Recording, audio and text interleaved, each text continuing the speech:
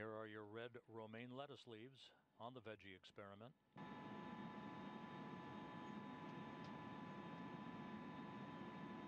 And we're standing by now for the first consumption of one of these red romaine lettuce leaves. Having lived on the space station here for a while, I understand the logistical complexity of having people live and work in space for long periods, and the supply chain that is required to keep us going. And if we're ever going to go to Mars someday, and we will, but whenever that is, we're going to have a spacecraft that is much more self-sustainable with regards to its food supply. And there's going to be a long period of time where we're going to have to be completely self-sufficient.